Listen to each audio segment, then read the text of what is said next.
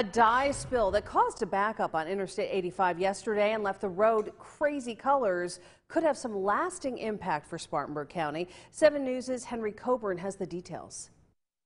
Spartanburg County Emergency Management says that dye from I85 could spill into here, the North Tyger River in Spartanburg County. But they say there is good news. You don't need to be concerned.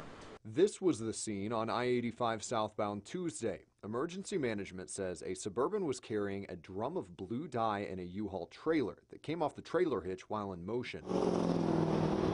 Nobody was injured in the crash, but now the interstate is the color of blue jeans. Emergency Management says that's because the dye that covered the road, spattered cars, and seeped into the river was on its way to Georgia to be used to dye blue jeans blue. Hazmat teams double-checked that it was non-toxic, and the local water authority made sure it didn't impact water quality or safety for wildlife.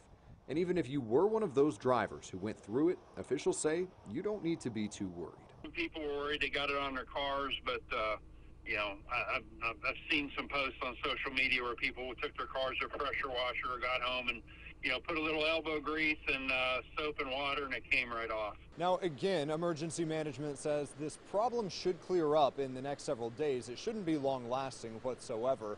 But if you have any questions or concerns, you are encouraged to reach out to Emergency Management. For now, in the North Tyger River, Henry Coburn, 7 News.